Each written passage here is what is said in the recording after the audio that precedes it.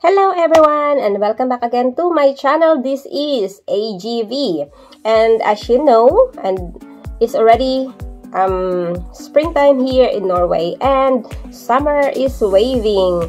And yesterday we already done waterproofing or waxproofing our tent.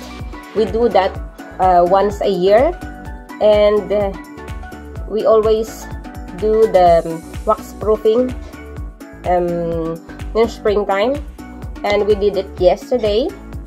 And talking about that, we will going to do unboxing, one of the essential things that you need if you love camping. But before we're going to do that, to those who haven't subscribed, please do subscribe and click the notification bell so you will be updated to all the videos that I'm going to share. All families here in Norway, we do love camping. Some people or some families, they have their cabins, they own summer houses, they own camping cars. Some have camping tents if you know they want to travel and visit tourist spot alone. And normally, you know, fishing camp and other things here in Norway is so normal. And we also have our camping tent. It's a house tent. They call it our house tent because it's as big as the house, and it can accommodate 5 people and more. But for now, we are going to do unboxing this kind of these special things that we need when we do camp. Especially it's springtime, it's too early, the ground is cold, and we're gonna need this, especially also when you, in every season, if you want to keep yourself or if you want to make your tent warm. So without further ado, this is it, fancy.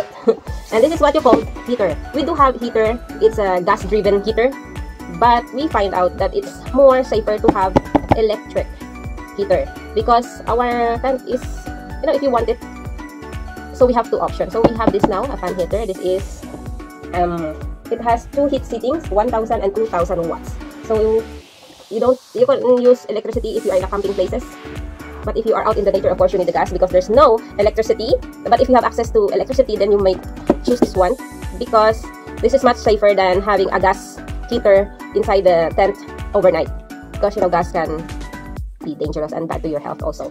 So this one, it cost not much actually, and it cost 250 kroner, or let us say 270 plus most for tax included.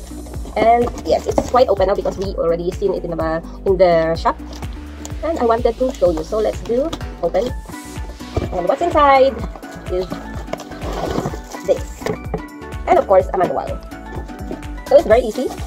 You just need your socket and electric things, and this is the fan, and this is the one that's making the whole area warm or hot. So it has 1, 2, 3 or up to 2 how hot you want it and how strong the fan you want. So this is the fan, and if you want it very hot, you adjust it here. It is, maybe this is 1000 watts and this is 2000 watts. And of course you have to let it stand this way and plug it in electricity from the socket, and then it's going to, you don't have to cover this area, or you should avoid covering this area because the fan, the air going here and blows out warm in this part. So fan heater or with the oven. We have also one there, but I think that's too heavy to bring.